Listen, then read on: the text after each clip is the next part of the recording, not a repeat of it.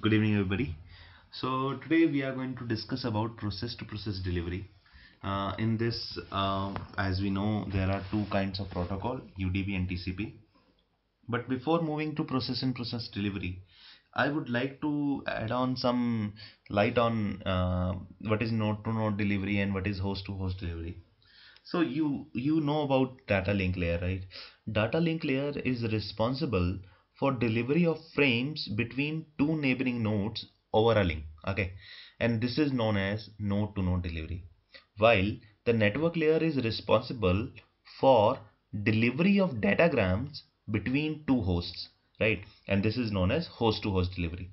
Now, if you want to communicate on internet, in that case, if you are want to send some data between two nodes, it's okay, you can transfer it by using data link layer or network layer. But if you want to send data to some node, certainly it has to be fetched by some process, right? For example, you are opening Google Chrome, right? You are demanding for, let's say, youtube.com, right? So youtube.com server should reply, and the reply should receive in Google Chrome only, right? You don't want that it should open in, let's say, window media player application, right? So on your system there may be thousands of processes at the same time running on, right? Now, to make sure that you have your data reaches to the same or correct process, you need to make some process to process delivery, and that is done by using TCP and UDP. Now, in transport layer, you have process to process delivery. The transport layer is responsible for that, while a transport layer is basically what it does is that it make delivery of your packet part of a message from one process to another, right? Now in this particular case, we are going to discuss server client server paradigm. I'm using Forozen book for basic introduction. It's a good book, right? For advanced learning, you can move on to some other book. Personally, I refer Kuros and Rose, right? That's a very fantastic book to read on. Very interesting and very exciting. Yeah. So now transport layer is responsible for process to process delivery, correct? So you have to remember this. Now let us learn by using this diagram. For example, there is a process called P1. Let's say this process is your Google Chrome. Now there is server over here. This is destination. This is sender, right? Now you want to send some data from sender to destination. For example, if you want to send, you can directly send to this router, from this router, this router, this router to this router, and goes on by using data link layer. If you want to send some data from this node to this node, you need to have network layer, right? But if you want to send this data from this process to this process, then you need to know some other address, that is known as port address. This kind of delivery is known as process to process delivery.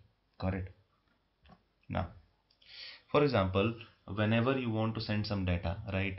So you have used some sort of process number. For example, you are using some kind of web browser. You want to avail daytime services. So you want to know what's the daytime, right? Now in that case, let's say you inquiry to the server, right? Now to let's say send data to a running process on server, you need to know the port number on which daytime process is running on server. That port number is 13 over here. That is well known. Let's say you know about it, right? Now to send data so that you will be able to receive some correct information, you need to send your port number as well. That means client's port number. In this case it is 52,000. Correct. So whenever you compose a packet, you are going to add on 52,000 as a source port number, 13 as a destination port number along with your data, and you are going to send this packet onto the network. And when this packet is received at the network, a reply will come back, and in that case source will be 13, destination will be 52,000, and data will be there. Correct. So this is how it works in case you know what is port number. Now how this range is defined, right? This range is defined by using internet authority, right? Internet authority has divided this range into 65,535. But before that, you should make sure that IP address will be there, IP address will be identifying the host, port number will be identifying the process. Correct. So now how internet assigned number authority has divided this port number into three ranges. This range from 0 to 1023. This range is designed for well-known port number. You should not use this. This is reserved. Or each and every port within this is has some definite meaning. This range 1024 to 49152 51, right? You can register this port number along with IANA. For example, you want to create some process, you can use any of the port number, but you have to register it. 49,152 to 65,535. This range is dynamic. You can use without any license or without any permission. Got it? So this is how IANA works. Got it? So let's move on to socket address. Now, socket is a term which is used collectively to define IP address and port number. For example, process to process delivery needs two identifier. First one is IP address and second one is port number at each end to make a connection. Now, the combination of IP address and port number is known as socket address. The client socket address defines client process, right? And server socket address defines server process uniquely. Correct. So whenever you want to send some data through transfer layer protocol, you need a pair of socket address. In that case, the pair will contain client socket address as well as server socket address. In actual, there is four pieces of information: server IP address, server port number, client IP address, client port number. But collectively, you are going to say it as a socket address. Okay. So this is done. Now multiplexing and demultiplexing. Now whenever you send some data, there will be some multiplexing or demultiplexing at transport layer. Reason is, at the sending side, let's say this is sending side, this is sender, this is receiver. At the sending side, there are many processes running on, right, which need to send packet, right? However, since there is only one transport layer protocol at a time, right, so there is many to one relationship. Obviously, to identify many to one relationship, you need to use multiplexer, right? So this multiplexing is required. Now this protocol, what it does is that it accepts message from different processes, right, with from different port number. After adding the header, the transport layer passes the packet to network layer, that is IP. Got it? And at the receiving side, while going through data link physical layer, at the receiving side, all these packets, their header is read and they are demultiplexed and correspondingly pass on to the destination process. Now there are two kind of services in transport layer. It can be either connectionless or it can be connection oriented. In connectionless, we already know that in connectionless you no need to set up any connection. Packet are sent from one particular node to another without needing any connection establishment or connection release. So packet are not numbered. There may be some delay, there may be some lost, there may be some packet which are out of sequence, right? And there is no even there is no acknowledgement even, right?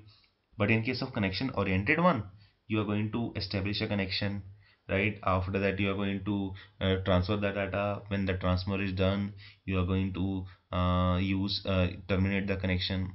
So we have two kinds of protocol. We are going to study one by one. But before that, I would like to tell you that we need some kind of error control in transport layer, and what is the need of that. Now, there are two kind of transfer. One is reliable and second one is unreliable. Now in reliable transmission, if you want that for example, you are transferring something and your application layer requires reliability, right? In that case you need to use reliable protocol at transport layer, otherwise you can use unreliable. Now it says that if you need let's say, if you remember, data link layer is also has some kind of flow control and error control. So why we need flow control or error control? Right now I'm discussing about error control only. Why we need error control at transport layer? Reason is, Reliability uh, at the data link layer is between two nodes. For example, here to here, here to here, here to here, here to here, right? Now, we need reliability between two ends as well. Now, we need reliability between two ends, the network layer is unreliable because it takes the best effort to deliver a packet. Now, we need to implement reliability at transport layer. Reason is there is no guarantee. For example, a packet is transferred over here. There is no error control over here. Error control is here to here, but here there is no error control. Here there is no error control. Here there is no error control. So data can be corrupted. So that's why at transport layer we need some kind of error control mechanism. Now where we are standing right now, so in this is protocol stack in which we are at transport layer. We are going to discuss UDP, we are going to discuss TCP, we are not going to discuss STCP, but still it exists nowadays. So let's move on. I'm going to pause this video over here.